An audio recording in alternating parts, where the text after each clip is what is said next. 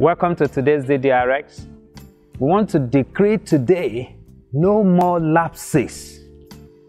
We want to decree no more lapses. What I mean is we want to put an end to errors, mistakes, fluke of nature. Human error is often the cause for human disasters, just like the Titanic sinking. Doctors make mistakes. Some patients have died because surgeons forgot to remove some swabs or surgical instrument inside the patient before closing up. In fact, the leading cause of data breaches is not hacking or malfunctioning software, but human error. And this is the need. A lot of companies are spending billions of dollars on cybersecurity.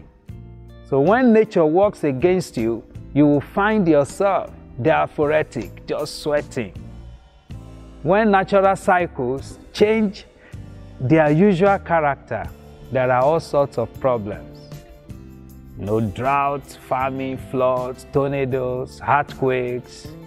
In fact, we have bacteria, parasites, viruses. Just like coronaviruses now, they are manifestations of nature turning against men. In Ecclesiastes 10:5-7, there's an evil I have seen under the sun as an error proceeding from the ruler. Folly is set in great dignity, while the rich sit in a lowly place. I have seen servants on horses, while princes walk on the ground like servants. That's an aberration. For servants to be on horses and princes are walking on the ground. So I want us to decree together. Let's decree. I decree I will not be a candidate of human error.